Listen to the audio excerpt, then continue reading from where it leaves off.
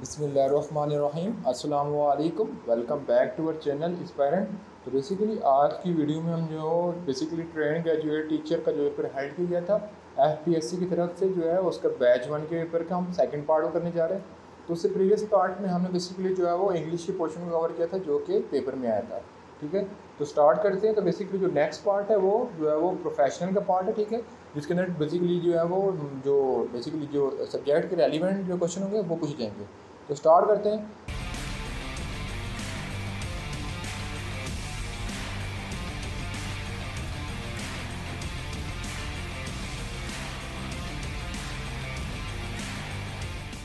तो सबसे पहले आते हैं बेसिकली लिखा हुआ है कि the goal of teaching is, यानी जो टीचिंग जो मतलब जो हर टीचर होता है उसका गोल क्या होता है कि to involve people in activities, कि लोगों को एक्टिविटीज़ में मसरूफ़ रखे।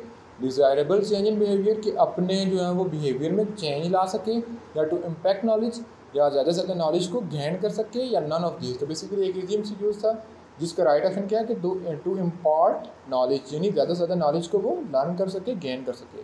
ठीक है, अब the role of presenting the concept to make them easy are called.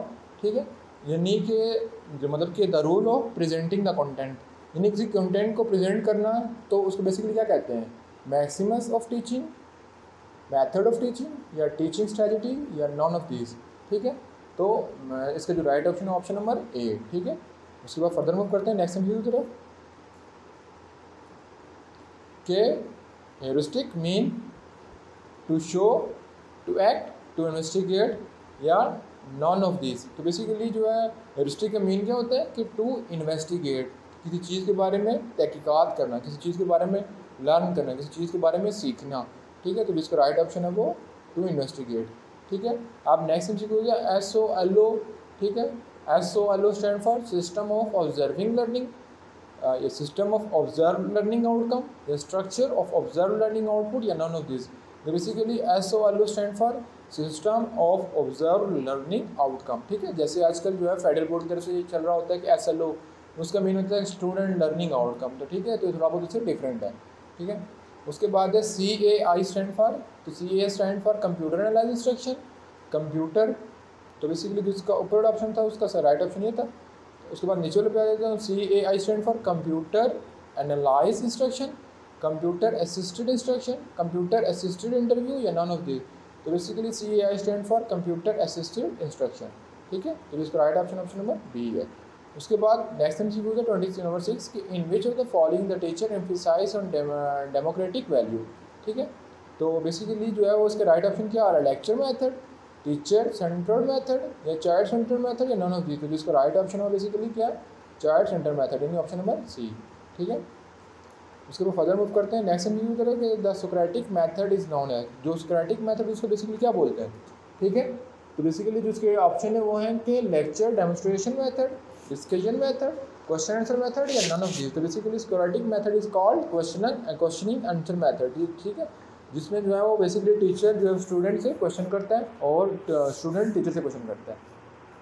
जिसका राइट ऑप्शन है वो क्वेश्चनिंग आंसर मेथड। ठीक है, उसके बाद फर्दर मूव करते हैं नेक्स्ट एमसीक्यू की तरफ कि आ repeated performance of learning act until attainment of desired level of skill to act correctly is. तो बेसिकली इसको क्या बोलेंगे? प्रोजेक्ट सॉल्विंग, प्रॉब्लम सॉल्विंग, या ड्रिल मेथड। तो बेसिकली इसको बोलते हैं ड्रिल मेथड। ठीक है, उसके बाद बेसिकली अगर मूव करें 29 एमसीक्यू की तरफ, उसके अंदर लिखा हुआ है कि formal most important contribution to education was development of primary level, kindergarten, या एलिमेंट्री लेवल, या नॉन ऑफ दिस। जिसका राइट ऑप्शन होता है किंडरगार्टन। ठीक है, जो एमसीक्यू नंबर बी। ठीक है, तो उसके बाद मूव करते हैं नेक्स्ट एमसीक्यू की तरफ कि इन which teaching add a black board can be involve. ठीक है, मतलब कि विजुअल एड, ऑडियो एड, या ऑडियो विजुअल एड, या नॉन ऑफ दिस। तो बेसिकली ऐसा कौन सा मतलब मेथड होता है जिसके अंदर जो है वो ब्लैक बोर्ड मस्ट इन्वॉल्व होना चाहिए? तो बेसिकली ऑडियो में क्या होता है? कन्वर्सेशन होती है जो, लेकिन जो है बेसिकली कोई चीज़ समझानी हो तो उसके लिए क्या होता है? विजुअलाइजेशन। तो इसका जो राइट ऑप्शन है वो विजुअल एड, जो एमसीक्यू नंबर 30 का जो राइट ऑप्शन है ऑप्शन नंबर ए। ठीक है, उसके बाद नेक्स्ट लिखा हुआ है कि डैश आइडेंटिफाइड। ठीक है, कि dash identified the 4 decent stage of children intellectual development. तो बेसिकली जो है उसका right option option number C, Piaget. Basically जो एमसीक्यू नंबर 32 है उसमें लिखा हुआ है कि what is dyslexia.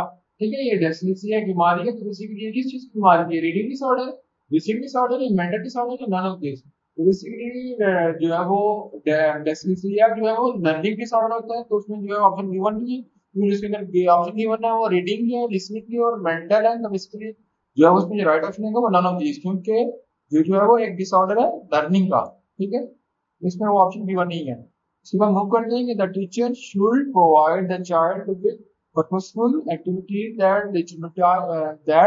legitimize the need of movement to be successful within our children, our intelligent children, our active children या none of these। इसका right option है our age child। ठीक है, उसके बाद फर्दर मूव करते हैं एमसीक्यू नंबर 34 की तरफ, जिसमें लिखा हुआ है कि the current view of children the current view of childhood, assume the childhood is unique period of growth, evolution, planning या none of these। तो बेसिकली जो चाइल्डहुड कौन सा पीरियड होता है? बेसिकली ग्रोथ का, ठीक है, एवोल्यूशन यानी इंकलाब का, प्लानिंग का या नन ऑफ दीज। तो बेसिकली जो childhood is the basic period of growth. ठीक है, जिस right option number a growth. ठीक है, so further मूव करते हैं नेक्स्ट वीडियो की तरफ कि who proposed the important theory of moral development। तो बेसिकली जो है बेसिकली मॉरल डेवलपमेंट की थ्योरी किसने जो है बेसिकली जो है वो प्रपोज की थी? हर्बर्ट ने, एरिक फॉर्मन या हॉलबर्ग और लास्ट में नन ऑफ दीज। तो बेसिकली जो है वो मॉरल डेवलपमेंट की थ्योरी जो है वो डाउनेसी की प्रपोज की थी ऑप्शन नंबर सी हॉलबर्ग। ठीक है, तो जिसका एमसीक्यू नंबर 35 का राइट ऑप्शन है वो हॉलबर्ग।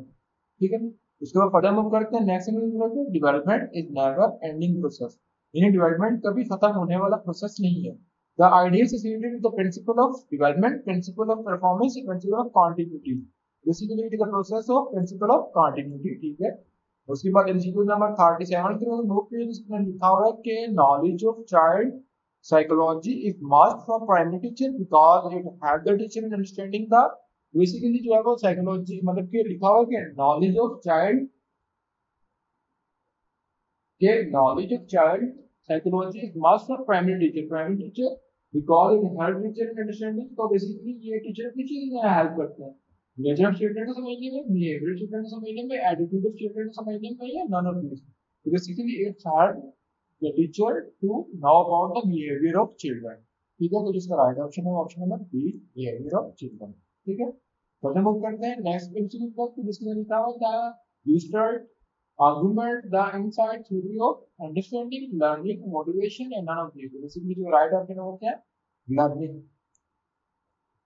उसके बाद नेक्स्ट प्रिंसिपल है कि our teacher who create interest in a subject among the student is most authoritative, commanding, psychological या नन ऑफ दीस। इसका राइट ऑप्शन है ओके कमांडिंग। ठीक है, option number B.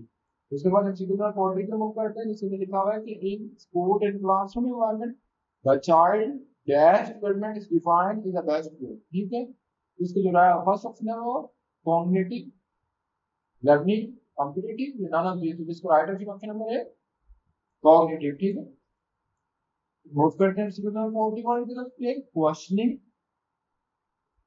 by the student is a sign of dash teaching, patient teaching, adventure teaching, motivated teacher या none of these। तो basically जब मतलब student teacher से question ask हो तो बेसिकली क्यों आस्क करते हैं? क्योंकि टीचर की मोटिवेशन की वजह से। ठीक है, तो जिसका राइट ऑप्शन है वो है मोटिवेटेड टीचर। उसके बाद 42 नंबर एमसीक्यू का लिखा हुआ है कि when a most student in English class are well below grade level in reading, यानी जब ज्यादातर स्टूडेंट जो है वो क्लास में जो है वो मतलब ग्रेड लेवल से मतलब जो उनकी रीडिंग है वो बहुत अच्छी नहीं है, वो should plan very hand activity. Basically मतलब कि उनकी एक्टिविटी के बारे में किसका जो है वो प्लान जो है वो बनाना चाहिए? पेरेंट को, टीचर को, प्रिंसिपल को या नॉट? जिसका राइट ऑप्शन है वो पेरेंट है। ठीक है, इसके बाद मूव करते हैं नेक्स्ट की तरफ to assess the effectiveness of teaching. और टीचर की आईज ऑन, ठीक है, यानी अपनी टीचिंग मतलब को बेहतर करने के लिए टीचर को इन चीजों पे फोकस करना चाहिए। द अटेंशन स्टूडेंट, स्टूडेंट की अटेंशन की तरफ, the classroom activity student, classroom की एक्टिविटी की तरफ या the understanding level of student, यह जो है स्टूडेंट के अंडरस्टैंडिंग की तरफ नन ऑफ दीस। तो बेसिकली जो इफेक्टिवनेस है टीचिंग की, कि मतलब कि अपनी टीचिंग के साथ मतलब कि कोई टीचर अपनी टीचिंग के से इफेक्टिव ना हो, तो बेसिकली वो अपने जो है वो स्टूडेंट को क्लास में बेसिकली प्रॉपर अटेंशन देता है, ठीक है। अगर प्रॉपर अटेंशन देंगे तो बाकी सारे के सारे मामले वैसे ही सुलझ जाएंगे। तो इसका राइट ऑप्शन है option number A, the attention of student. उसके बाद नेक्स्ट एमसीक्यू है कि हाई एंड लो अचीवर और सॉर्ट आउट बाय, जो है वो हाई और लो अचीवर दोनों के सॉर्ट आउट मतलब दोनों को डिफरेंस करते हैं bye reliability, discrimination power, objectivity या नन ऑफ दीस। तो जिसका राइट ऑप्शन है option number B, discrimination power, ठीक है। फिर मूव करते हैं नेक्स्ट एमसीक्यू की तरफ के जिसके अंदर लिखा हुआ है बेसिकली के the school policy should be determined by. अब स्कूल की पॉलिसी उनको नजदीकी किसको डिटरमाइन करनी चाहिए, सिटीजन को, सिटीजन एंड एजुकेटेड, हेडमास्टर या नन ऑफ दिस। तो basically the school policy should be determined by citizen and educated. तो इसका राइट ऑप्शन है वो सिटीजन शहरी को एज वेल एज जो एजुकेशन डिपार्टमेंट है उनको भी, ठीक है। उसके बाद मूव करते हैं एमसीक्यू नंबर 46 की तरफ जिसमें लिखा है to make argument is a part of, ठीक है।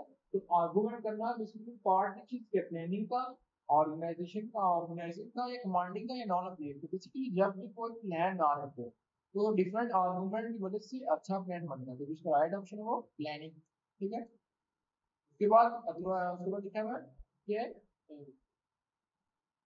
authoritarian model is a more suitable for discipline, improvement, achievement, and none of these. इसका right option है वो for a discipline. One MCQ number 14 to move to इसमें लिखा हुआ है कि provision of a good education environment is non-structural task, structural task, both can be and none of these. So basically, provision good educational environment is a non-structural task. जिसका right option है वो basically non-structural task, option number A, ठीक है। उसके बाद लिखा हुआ है कि द चीज source for accomplishment of aim of education is basically curriculum, method of teaching या नॉन ऑफ दिस। तो बेसिकली जो है वो चीज source of accomplishment of aim of education basically क्या होता है, करिकुलम होता है, ठीक है। उसके बाद curriculum is the continue process, ठीक है। एमसीक्यू में 50 राइट ऑप्शन है कंटिन्यू प्रोसेस, ठीक है। उसके बाद 50 नंबर 51 एमसीक्यू का क्वेश्चन लिखा हुआ है element of curriculum are, basically element of curriculum कितने हैं, बेसिकली जो बेसिक एलिमेंट है करिकुलम के वो 4 है। तो एमसीक्यू में 51 का राइट ऑप्शन है वो 4, ठीक है। बेसिकली ये थी आज की वीडियो जिसके अंदर हमने बेसिकली जो है 20 से लेकर 40 51 तक एमसीक्यू को डिस्कस किया। तो इंशाल्लाह नेक्स्ट पार्ट में हम लोग पेपर कंप्लीट कर लेंगे। तो इंशाल्लाह मिलेंगे नेक्स्ट पार्ट में, तब तक अल्लाह हाफिज़।